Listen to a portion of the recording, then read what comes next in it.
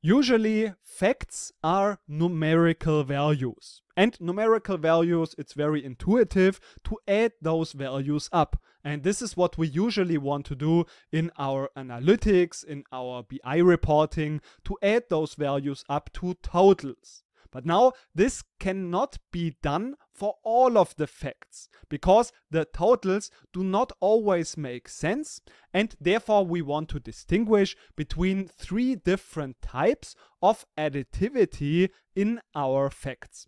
The first one is the fully additive fact.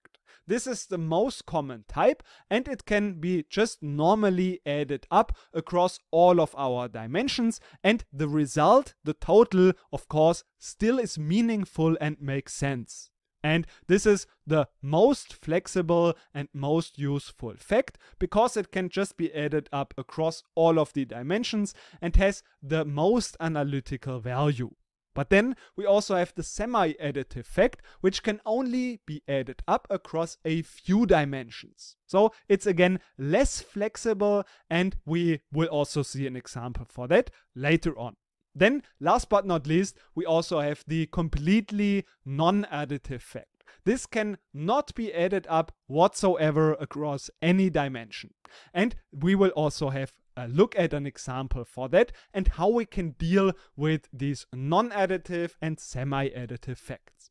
But first, let's understand the common type, the additive fact. In this case, we see that we have a sales table of 5 different sales, and we have the fact of the units sold. So for every of these sales, for every row, we see, for example, sale number 3, we have 2 units sold. And now it makes sense to add up all of these values. In total, we have sold 10 units. This is a number that makes sense, that is meaningful, and we have gained that number by just adding up all of these values. So across all of the dimensions, we can add up these values and the number makes sense. So for example, we can group by the category and get meaningful numbers that make sense, and also we can just group by, for example, the name, and the numbers do make sense. And also this is the case if we want to see this across the dates. We can add the values up across all of the categories, across all of the product names, and then for every single day we get the number of units sold. And of course the number is meaningful and makes sense. So this is the most common type of our facts. But now we also have the semi-additive fact, and now we also want to see an example for that. So let's assume, and this is the most common example for a semi-additive fact, we have account balances. In this case, we have one row where we have in the first day an account balance of $50. And now we add $50 to that account. So in the next day, the account balance is now $100. And then again in the next day, there is no change. We have no money coming in and no money going out. And therefore the value is still 100. But now, of course, it doesn't make sense to add up all of these values and get a total balance, because the number in the end we have on our account is just $100 on the portfolio type 1, of course.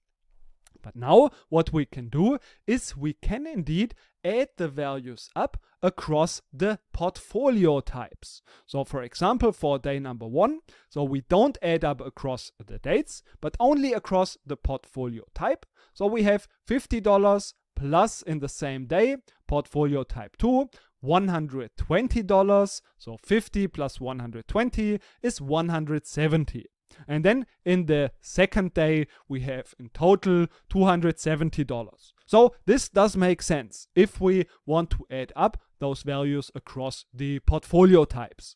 But now we cannot add them up across the dates. So if we want to add up the total amount of balance, this doesn't really make sense, because in fact, in the end, we only have $100 in USD cash, and in the last day we have only $60 in portfolio type 2, so the stocks. And therefore, this is not possible to add up these values across the date because the numbers simply don't make any sense. And therefore, we cannot do that. It doesn't make any sense. And the date is also the typical example of a dimension that the values in a semi-additive fact cannot be added up across. So this is a very typical example here.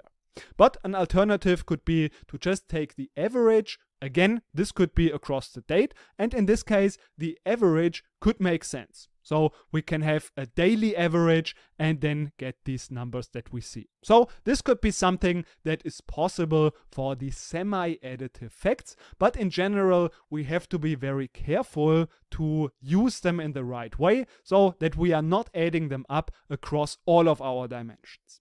So this is a typical example that we've seen, the account balance. So this is not possible to add up across the date dimension.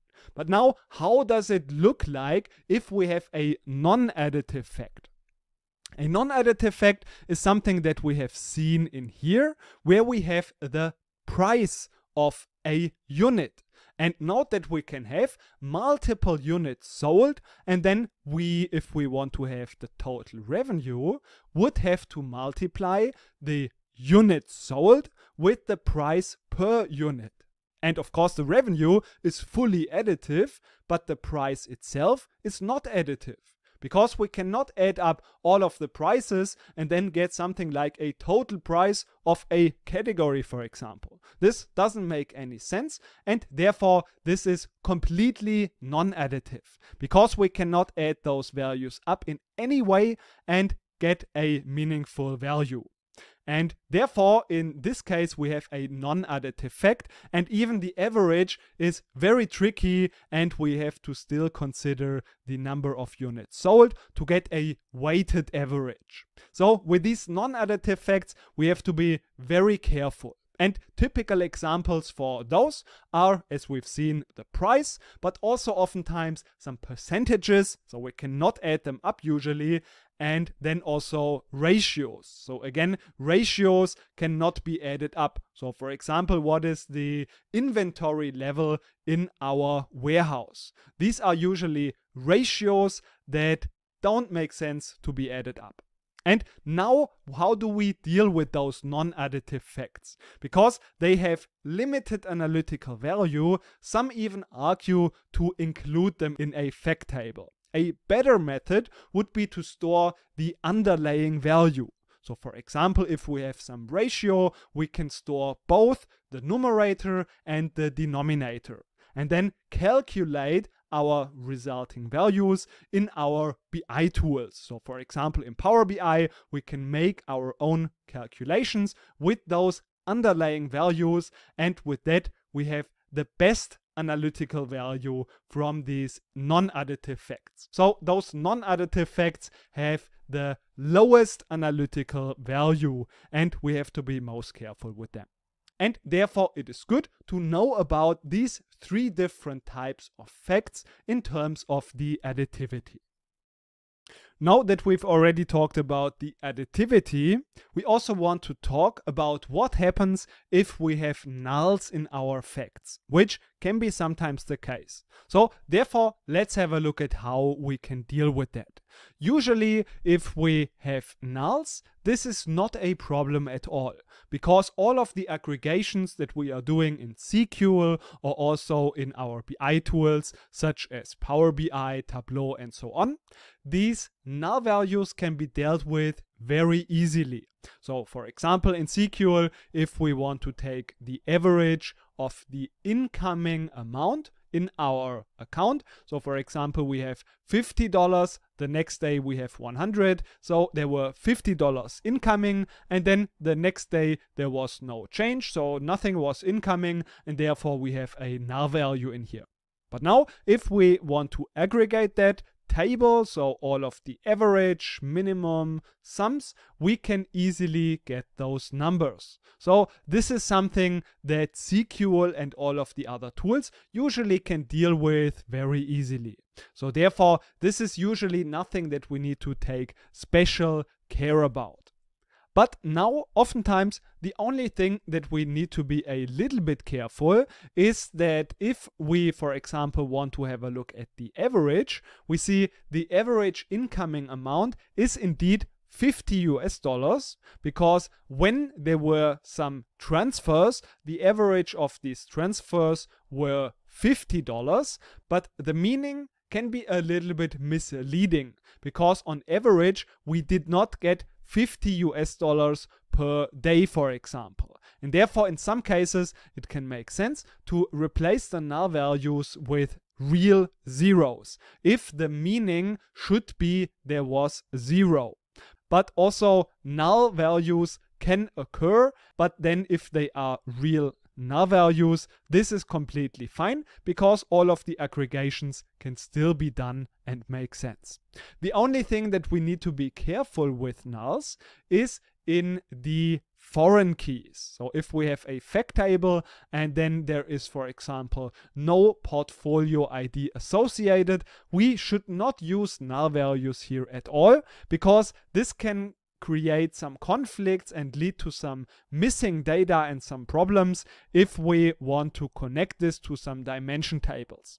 In this case, if we have null values because there is no portfolio type available, then we should even create dummy values. So for example, 999 or also any other number, for example, -1 or something that is quickly indicating that this is a special value, and then we can also add this value of 999 into our dimension table. So for example, it could be outdated accounts, or sometimes also we have no date associated, and then we can also just include some dummy value and include some dummy date. For example, 1st of January 1900.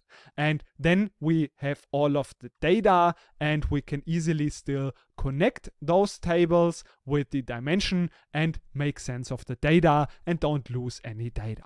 But in general, we can easily deal with these null values, and it's completely fine if we have in our facts null values. But there's one type of fact that we should not include in a fact table, and these are the to-date facts. And we will quickly therefore also have a look at those in the next lecture. In this quick lecture, we want to talk about the year-to-date facts. So these are specific calculations that are actually very problematic, and therefore we want to discuss in this quick lecture how we can deal with those year-to-date calculations in our data warehouse. So this is something that is very commonly requested by the business users because they want to have those year-to-date or month-to-date calculations in their BI tool because they want to see it in their reportings, and therefore we are tempted to just implement this by calculating those year-to-date or month-to-date facts and physically store them in columns in our data warehouse. And this can be true also for the month-to-date calculation, quarter-to-date, fiscal year-to-date, and all of the different variations of basically, for example, just the revenue, so just the underlying value, and we have all of these different variations. And this is now actually very problematic because these calculations are not in the defined grain of our fact table. Because you remember, our fact table always has a defined grain. For example, the daily level, for example, if we want to store the revenue, then one row contains just the value of the revenue for each and every day. And now if we have values that are not in this same grain, this is very problematic if now the users, the end users, want to aggregate those values. So we want to make random aggregations across different dimensions, across the date dimension and so on. And then of course this will lead to wrong calculations and wrong aggregations. The values will just be overstated and in fact just not true, and therefore this is something that we should avoid. So we should not store those results physically in our data warehouse. The better alternative is to just store the underlying value, for example just the revenue, in the defined grain, for example in a daily grain. And then, of course, we need to fulfill the need of the business users, and we can do that in the way of just calculating those to-date variations. This is possible in all of the BI tools such as Power BI, Tableau, and also OLAP cubes can handle those year-to-date or month-to-date calculations very well, and this is now the preferred method. So we should not store the calculations physically in our data warehouse, but just calculate them in our BI tools. This is what we should take away from this lecture. And now that we've got this out of the way, which is a very common request, we can now focus on the very fundamental topic of the different variations of fact tables. So that's something we need to talk about, and we want to start with the most common type of fact table, which is a transactional fact table. And that's what we want to do in the next lecture.